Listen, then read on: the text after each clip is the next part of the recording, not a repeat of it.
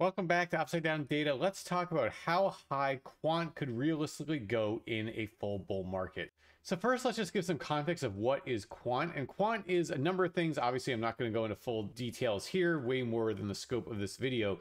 But the main thrust of quant is really this interoperability layer, trying to bring a bunch of different blockchains and allow them to communicate with each other. One of the limitations of blockchain technology right now is they tend to be relatively isolated. Something like Ethereum, it's hard for it to just communicate with something like Bitcoin, for example. They're two separate ledgers, and special additional things need to be built to allow them to communicate with each other. And Quant is trying to make a generalizable framework for that type of interoperability. Now, that's just one thing to do other things, but that's the main thrust of Quant, at least in my evaluation looking at the project.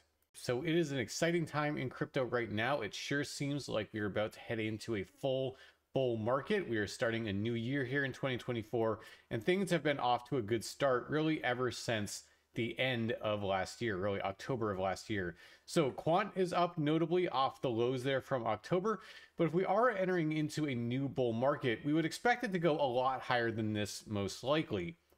But the question then is, how much higher could it realistically go? You know, in a full bull market, people are going to give a lot of different predictions of price for assets like Quant and others. But what should we take seriously? What is actually a reasonable expectation versus just hype and emotion that's likely to just lead people astray? So what I like to do to answer this question is use a data-driven approach. Think about, what do we know and how can we use that to frame our understanding of what might come, of what is plausible. So if you've seen other videos that I've made, you're familiar with this approach, but basically what I do is I first create a machine learning based model that gives a rough idea of what a reasonable price for Quant should be at a given point in time. And it generally tracks the overall price fairly well. Now, there are going to be times when the price deviates, it bubbles up or above or below this kind of expected value or fair value for Quant. But generally speaking, it gives a good rough idea of where Quant's price should be. And this model takes in three inputs. It takes in the price of Bitcoin, the price of Ethereum, and time. And the reason for this is that, as I mentioned before, we want to use things that we know, things that we already know to be true. The problem with some of people's analysis of assets like Quant is they try to do it based on fundamentals, and they say X will happen, and that will lead to Y happening to price.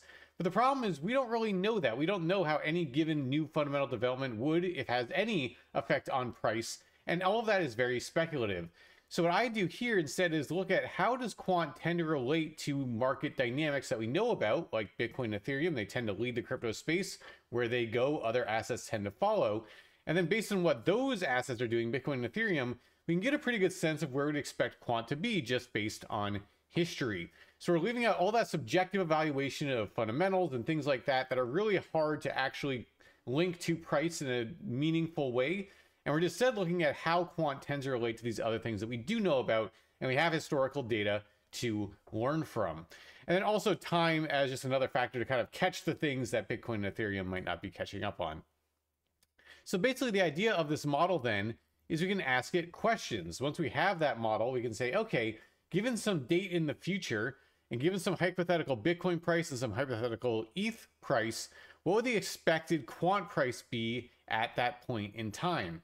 And we can see is in a more bullish scenario, so let's say Bitcoin's up at 200K, ETH is at 20K, then the predicted Quant price would be up at $852, notably higher than where it's trading right now. In a more bearish scenario for a bull market, we'd have Bitcoin, for example, at 80K, ETH at 9K, that would have a Quant predicted price of $566. So this is useful, but in some ways this is not very satisfactory. And I've talked about this before in other videos, where why do we think that these particular sets of inputs should mean anything? And the answer is they don't. These were just ones that I randomly grabbed out of my head, but we shouldn't just look at two examples as being all that meaningful. And that's why I like to use a simulation-based approach. Once we have that machine learning model, we can then do this approach to get a better idea of what is a realistic expectation for a bull market. So basically what we do is we take our three inputs and we figure out realistic ranges that they might fall in some, let's say, bull market topping scenario. And I think most people would expect Bitcoin to top out somewhere in this range, prior all-time high to about 5 times that level, ETH between its prior all-time high and about 6 times that level, and then dates somewhere in here, somewhere between mid-2024 and mid-2026, if history is a guide, the bull market would probably end or peak out somewhere in that general range. Then what we do is we basically just randomly sample from these ranges. We take a random Bitcoin price from these ranges, ETH price and date, and then we see what does the model say that it would expect Quant's price to be in that scenario. We record that and then we do it again and again, and we do it 10,000 times. And what that gives us is a distribution of predicted Quant prices in these different, radically different bull market scenarios. So kind of all these random different combinations of these inputs, where would we kind of on average expect Quant to fall? Where would its median be, etc. So what we can do then is we can get some summary statistics. So based on that, we have a full distribution of those different simulations, show that in a minute. But just to give us some summary idea of what we find here, we have a mean predicted Quant price of $827, not too bad. Median price is a bit lower, $793. This basically means there are some extreme outliers that are biasing the mean up towards them. So the median is the middle price that's less affected by those outliers. We then have the 10th percentile and the 90th percentile as well, just to give a sense of where things fall from that perspective. So 10% of the simulations fell below $358, 10% fell above $1,334, 80% then fell in between those two values. So if we just go and look at the actual distribution, we can see our median and our mean price here, a bit above 800 for the mean, a bit below for the median. But generally speaking, things clustering in this general range. And then we do have this long tail, and this is why the mean is higher than the median. We have this tail of some extreme values where in some situations, the model would actually expect Quant to do quite well and get really high, up above $2,200. But that is not very often that is happening, and most simulations are falling down in this general area.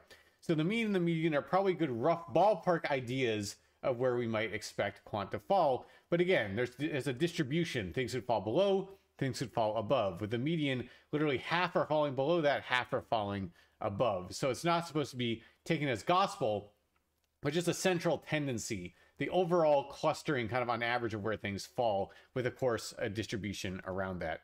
So let's now put this into perspective. What would this mean for Quant if it did this, if it got and reached the median price or the mean price from these simulations? So when we look at the chart, it would be a pretty nice return for Quant if it hit those median and mean values. You can see that the median value would be a 466% move from current levels, quite nice. And then the mean value would be a 490% move to the upside from there. So obviously it's up to any individual to evaluate that and make their own opinion. None of this is financial advice, of course. And also I should mention, of course, that any evaluation of this is separate from anyone's subjective evaluations of the fundamentals. That's also something that I leave to the viewer to do for themselves. I'm not going to tell you whether or not Quant is a good or bad project. It's up for you to decide. This is just using the data as I've described it to get an idea of what might be realistic in a bull market. And the reason why I think this is a useful approach is that, as I mentioned at the beginning of the video, in a full bull market, there tends to be a lot of hype, a lot of emotion. And what you'll see is that as price moves up, people will continue moving the goalposts. They'll say, oh, was I calling for $500 Quant? Now suddenly I'm calling for $1,000 Quant. And then if we get higher, then they'll call for 2,000 or 5,000. They'll just keep going up and up and up. But really, that's not realistic. It's going to top out somewhere.